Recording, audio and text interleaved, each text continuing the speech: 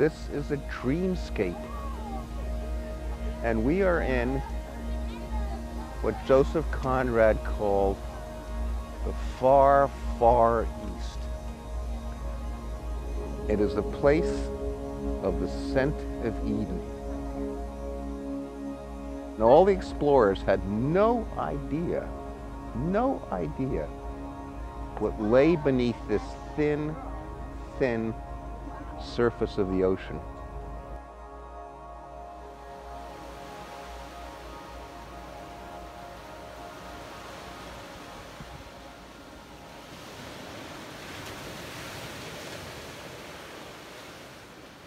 I'm ARICA Hilton, and I am here in one of the most beautiful paradises on earth, Raja Ampat, Indonesia.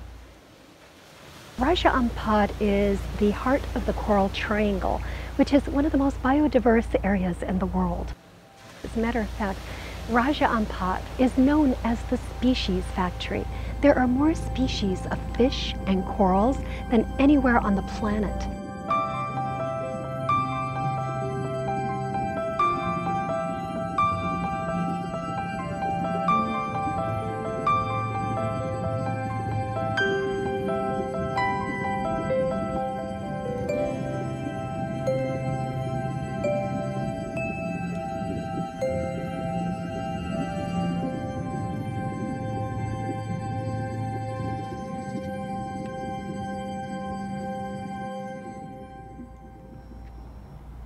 I'm here on this beautiful boat with 20 people who are scientists, geologists, oceanographers, marine biologists, photographers, and I'm the artist on board.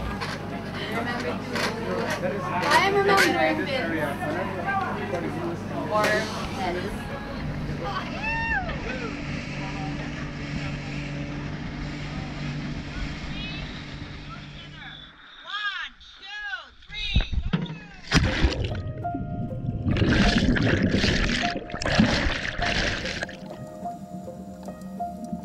We've been scuba diving for the last 10 days, and we've been trawling for plastics to see what damage we have done. So far we've found quite a bit of plastic in an ocean where they shouldn't exist because it's hundreds and hundreds of miles away from civilization. It's one of the most pristine areas in the world, and it's very disturbing to find microplastics. And seeing the plankton, they're eating the microplastics, and the fish are eating it, and the fish are eating plankton. And so what's happening is when we eat fish, we're eating plastic.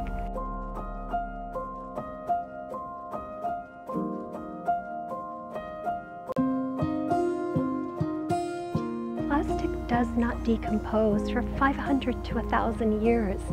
There are many things that have happened in the last 50 years of what we've done to our Earth, and the oceans seem to take the brunt of it. We need to do something about keeping our oceans clean and cleaning up the mess we've already made. The oceans are life.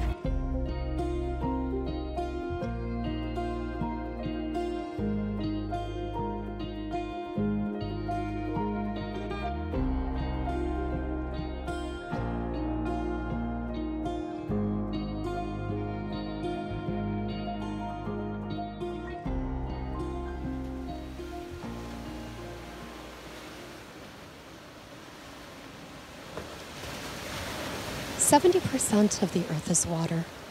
70% of our bodies is water. And guess what? 70% of the oxygen that we breathe comes from water. It comes from these tiny little ocean plants called phytoplankton that live near the water's surface, and they drift with the currents. And like all plants, they photosynthesize, which means that they use sunlight and carbon dioxide to make food. And the byproduct of that photosynthesis is the oxygen that we breathe. So I've been doing a series for the last few years called I Flow Like Water. This series is about the importance of water in our lives And I've been working with recycled plastics, and I've been infusing them into my oil and acrylic paintings. And so today, I'm actually going to be flowing like water, see what it's like to paint underwater and basically be water.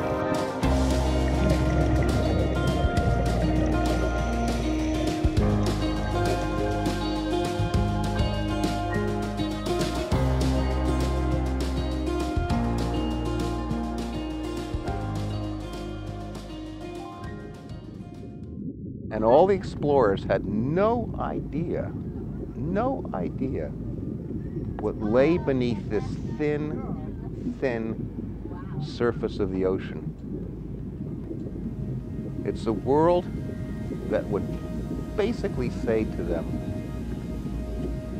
beyond a dream. So, as an artist, Erica, you have to capture this. More than a photographer can, more than a writer can.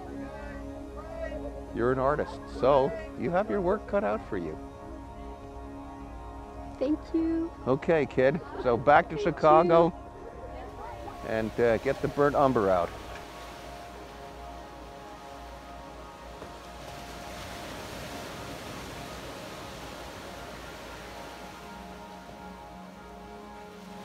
We're just enjoying lunch. We are. Water, and I thought that it would be really nice if...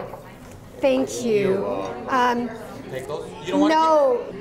So I just came to a restaurant and I ordered some water, and here we are, single-use plastic.